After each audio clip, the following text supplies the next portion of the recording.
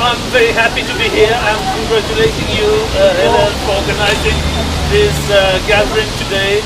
I must say that I'm horrified by what is happening in this part of the world. Religious cleansing is continuing. It's not the first one.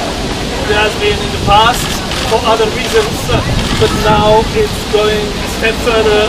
It's quite unacceptable, and I think the UN will continue being silent despite our efforts, unfortunately.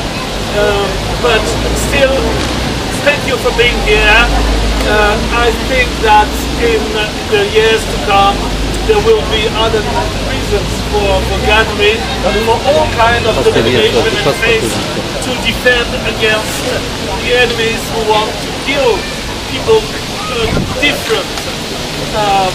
There is a trend in some countries where it's unaccepted that there is freedom, and we are fighting all for freedom, and I think that's the most important message here, that we are friends of freedom, and I thank you, UN1, for organizing this gathering today.